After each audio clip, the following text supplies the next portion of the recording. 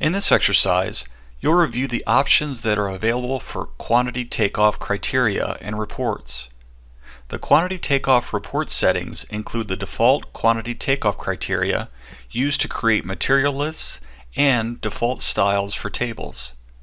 The quantity takeoff criteria includes a list of materials that specifies the surfaces and shapes from which you want to generate volume information. Let's start by reviewing quantity takeoff settings.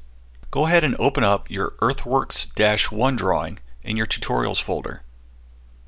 Now when the drawing opens, you'll see three different viewports. Let's start by first going into our tool space and then clicking on the Settings tab. Go ahead and expand the quantity takeoff.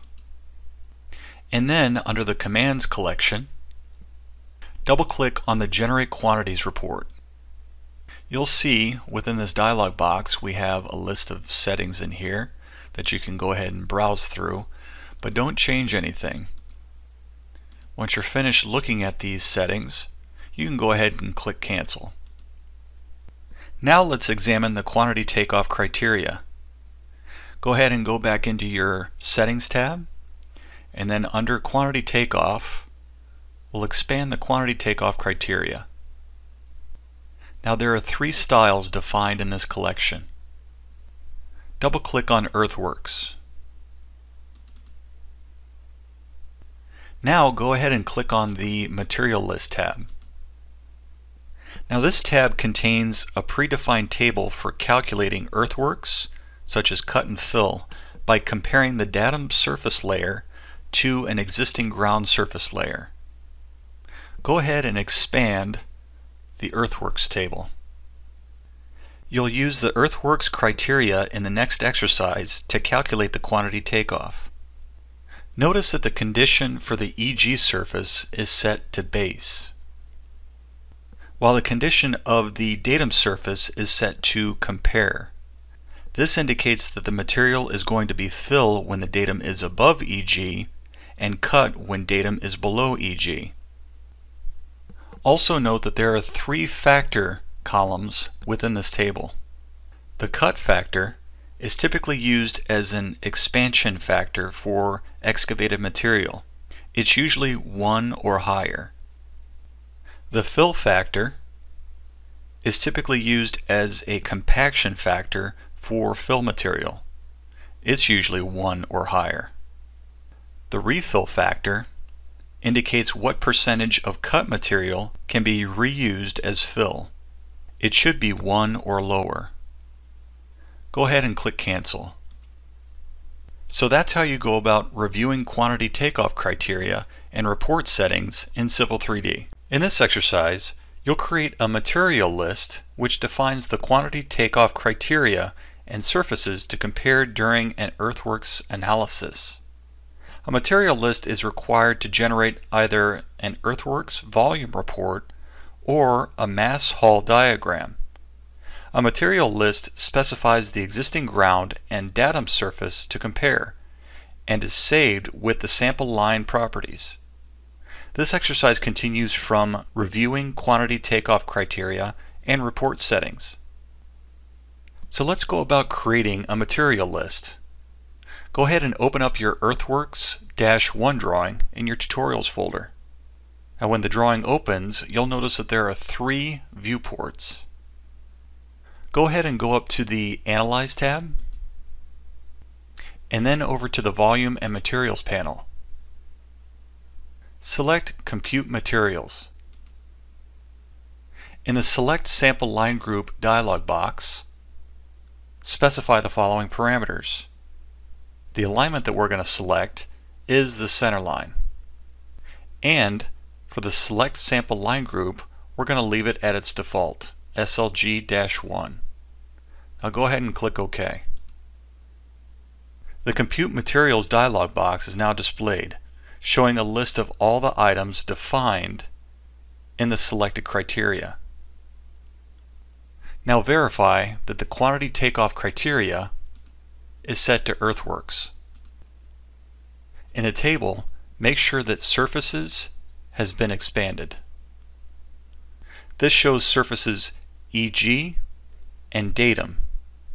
Next, you'll set the actual object names that define those surfaces. In the object column for EG, go ahead and click the box and select EG from the list. Now, next to datum,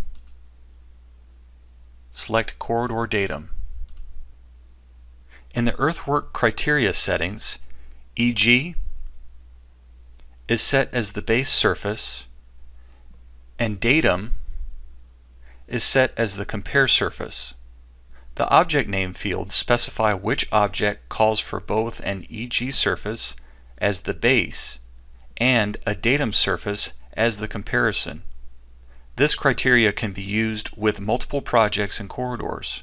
The object name fields in the Compute Materials dialog box define a specific surface and corridor surface to map to the names in the earthworks criteria. Go ahead and click OK. In the drawing, notice the cut and fill areas in each section are shaded. Hover your cursor over the shaded areas and notice the information that's displayed. So that's how you go about creating a material list in Civil 3D. In this exercise, you'll use the earthworks criteria to generate a quantity takeoff report. This exercise continues from creating a material list. So let's start by generating a volume report. Go ahead and open up your Earthworks-2 drawing in your Tutorials folder. Now when you do that, you'll notice that we have 3 different viewports. Go ahead and click on your Analyze tab. Then, within the Volumes and Materials panel, click Volume Report. In the Report Quantities dialog box, specify the following parameters. We'll keep the alignment at its default, as well as the sample line group. We'll also keep the material list at its default.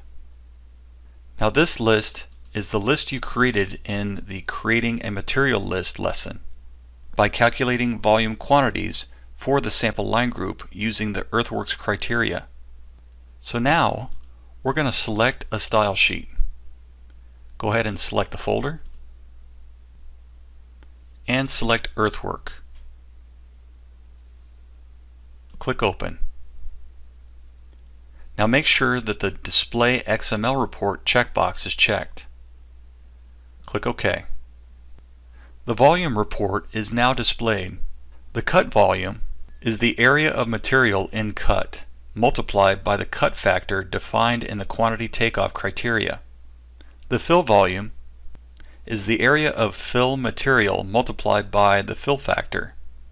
The areas for each material are averaged between stations and multiplied by the station difference to produce the incremental volumes.